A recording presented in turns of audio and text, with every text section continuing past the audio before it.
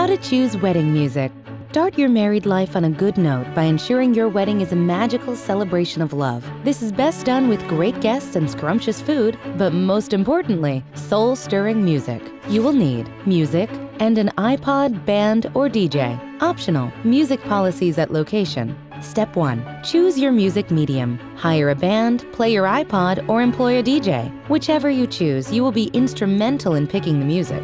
Step 2. Pick music for the ceremony. Often overshadowed by the funky reception beats, ceremony music is vital. Choose non-obtrusive prelude music to play while the guests are being seated. Consult with your wedding location to ensure they do not have policies on the type of music played during the ceremony. For example, some churches will not allow secular music. Step 3. Pick the pre-processional music for when close family members and friends are being seated. Try Handel's Air from the Water Music Suite. Step 4. Select your wedding party or processional music. The wedding party needs to walk in sync with this piece, so a nice moderate piece will do. Step 5.